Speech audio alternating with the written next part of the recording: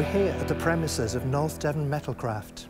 We wanted to share with you part of our journey towards recreating Jaguar's legendary and unique XJ13. Jaguar hand-built the car as a Le Mans prototype using traditional skills. Those traditional skills are abundantly available here. As well as that, the enthusiasm and passion have really helped the project. It's been almost a month since I was last here, and I'm really looking forward to see progress of the car. So let's go and have a look. Come on, Neville, let's have a good look at your car. Oh, wow, John. It's coming on a bit. Oh, it's looking fantastic. Oh, good, I'm glad you're pleased. You've done such a lot since I was last here. Well, the rivets we've been working on, as you can see. Yeah, we started putting them in. They're nice and tight, no pulls, as the original was on the first car. As they should be? They're not quite... Yeah, we had a good look at that. It's nice and straight. They tail off both ends. Again, so it misses your wheel arches. Like that. Yeah, you've also got to be really tight around that area. And they're all nicely in line, nicely spaced out. Again, no pulls or anything. But the boot floor, that's come out, that's all fully riveted now. Just take the boot lid off. Oh, wow, John. So we got all the diff covers gone in. The 6-bolt as original. Yeah. All put in. Your exhaust all put in now. Oh, that is it's come out really nice. That is absolutely stunning. Thank you very much. Yeah, got your arc of your rivets round on the top. Yeah. Again, in paint, I'm sure it'll look fantastic. These are all solid rivets? Yeah, all solid rivets, all hand put in, every single one. Like I say, the boot lid shut edge is looking really smart as well, all nice and square. Yeah. And we've done all that as well. It's looking If you stand back and look at the car, superb. the lights are square, everything's looking nice. Yeah. Through the car.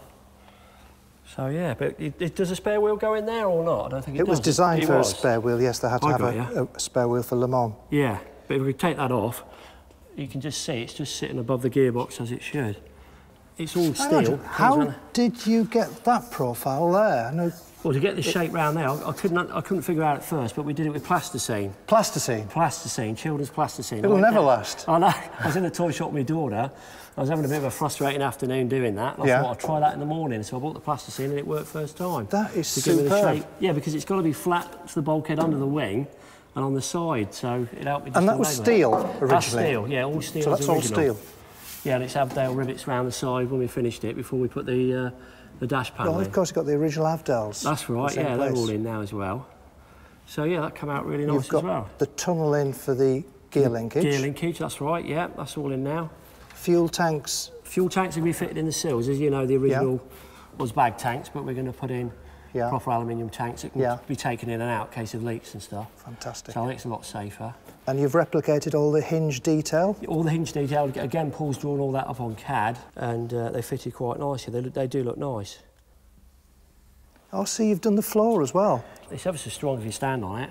Can I stand on it? Yeah, go on, you can stand on that, OK. Just get in. There you go. So eventually you just stand on your seat and slide in, but... that is fantastic. Yeah, it's all in there. Just take the bonnet off. Your hands, all right. The sides, the wheel arches are ready to go in. E-type steering rack, E-type front suspension. Just how you want it, yeah? When can I drive it? Yeah, soon, I hope, soon.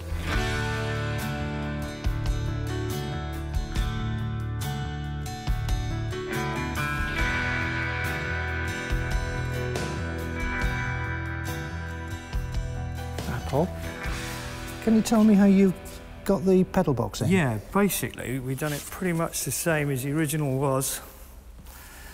It's fully adjustable. Yeah. On the slides on there.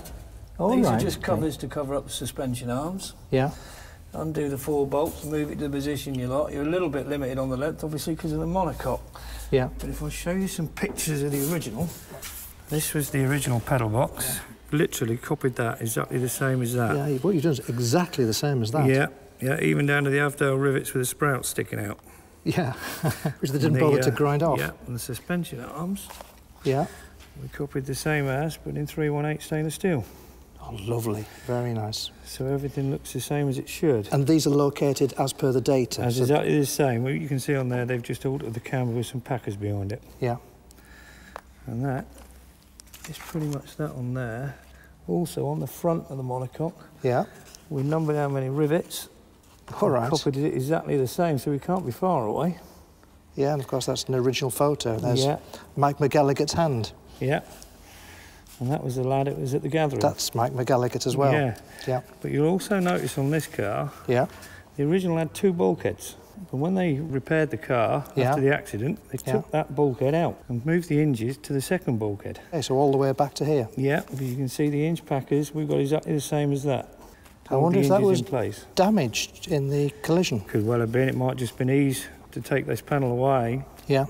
Because on the original, you've got 2 sets of body line rivets, and on the reproduced one, you've only got 1. There's only 1, yeah. John was saying that on the rebuilt original, there's a little scoop here underneath the... Yeah, for the knee spaces. I think that was for Lofty England's knees in 73. Yeah, that's right.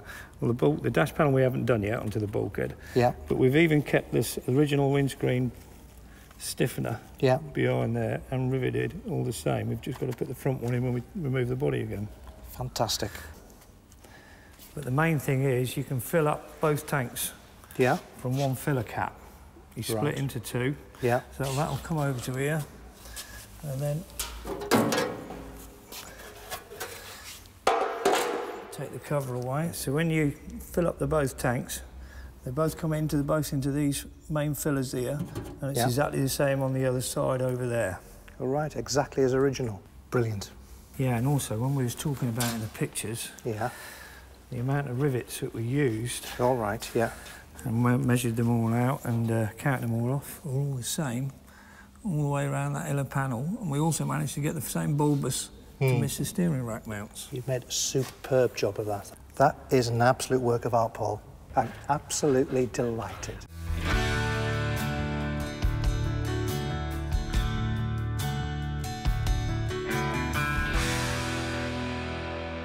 Right, lads, we're off.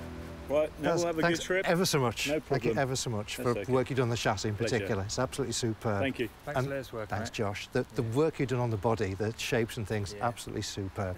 Cheers, Neville. Thanks very much for the job, mate. You've been an absolute hero. It is absolutely beautiful. I really am genuinely really delighted with it. Great stuff. Fantastic. Paul as well. The countless hours you've spent working on this. Problem. Yeah, thanks ever so much. Right, okay, you're heroes. Thank you very much. All right, buddy. Thank you Shall take it to have the exhaust made now. Yeah. Then I shall bring it back for the final detailing and finishing off. That's it, that's good. Then we'll see how it sounds.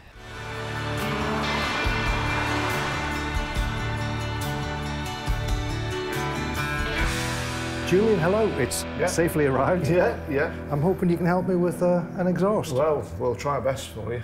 Yeah, we'll try our best. Can you give me an idea, please, of the kinds of finishes and what's available, how best to do it? Yeah, well, we can either leave it as what we call mill finish stainless. Yeah. We can offer bright polished, or we can go down the routes of ceramic coating, which is basically any colour you want. Yeah. And we get it period looking as well that way. But that's something I can decide a little bit later. Absolutely. In the process. Yep, we'll build because the original was just, it was a prototype racer. I'm not looking for anything that's too fancy or shiny. The original was steel. Mick McGilligan, to actually install the original system, he said, we formed it from steel. Actually had big steel pipes filled full of sand. We'd plug both the ends and heat them and then bend them. Right. And he said quite often he'd have slightly damp sand, and of course the thing would go off like a rocket. Yeah, absolutely, yeah. OK, there's a couple of merge collectors, but that's what we call mill finish. So that is as it comes? That's as it comes. I mean, that is beautiful in its own right. It's actually a work of art. That's really very nice. Or we can offer basically the same component, but with a bright polish finish. This does actually look a bit blingy for what I'm looking for. I think so. I would prefer people to be able to see the quality of the welds as they could on the original, because that is so nice. And the other thing as well, once it gets heat in it and it colours, you'll get where you've got this colour here, the material will actually go that colour as well, and I think it looks really nice. Sorted. Yeah. I can't wait.